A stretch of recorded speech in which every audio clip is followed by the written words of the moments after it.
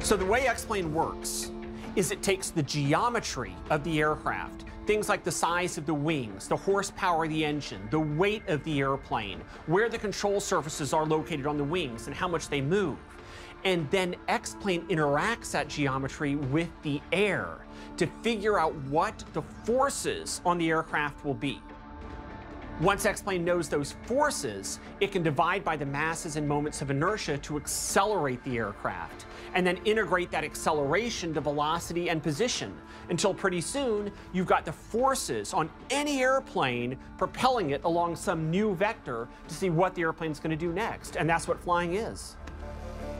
What we're able to do now with the hardware is run a simulator which is actually very close to the commercial level in terms of calculating the flight physics, and it also, with the very powerful graphics cards, is on the actual visuals, so the visuals look fantastic nowadays as well. One of the primary reasons consumer level computers are getting faster is that they're able to shrink everything down, and the cost of that manufacturing has come down so much that your average person at home can run a very sophisticated flight simulator setup. There's really no concept to me of the difference between a game and a flight simulator. To me, they're both the same thing. X-Plane predicts what an aircraft will do by interacting with the air. And so when you're flying an airplane in X-Plane, it feels just like flying the real airplane.